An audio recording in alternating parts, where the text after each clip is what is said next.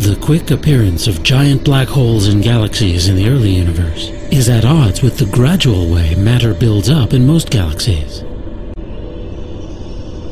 They likely had their beginnings in the first generations of stars that literally burst onto the cosmic scene, in a time of incredible turbulence. These stars were born in knots that developed in the diffuse gas of the early universe.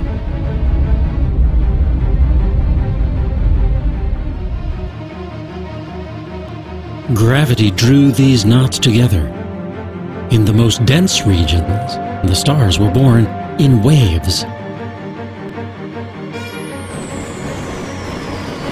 Many of them gave birth to black holes. Within a relatively short time by cosmic standards, the earliest black holes swallowed more and more matter, growing to monumental proportions, becoming quasars. These quasars, in turn, were fed by the collapse of matter on a much larger scale. This computer simulation recreates a region in the early universe that measured over 100 million light-years on a side.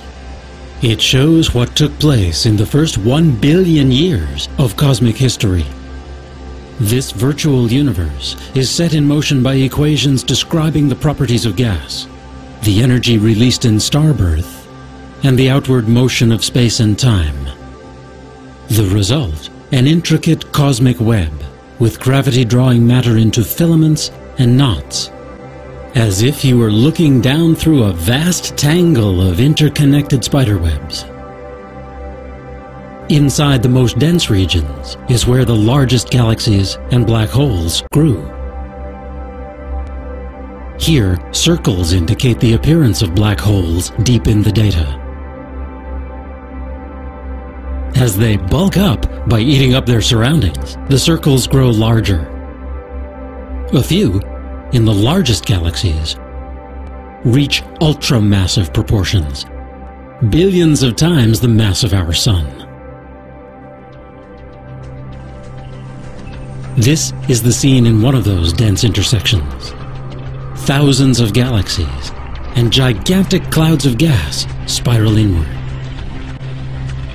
A large galaxy emerges in the center, and at its center, a giant black hole, force-fed by gravity.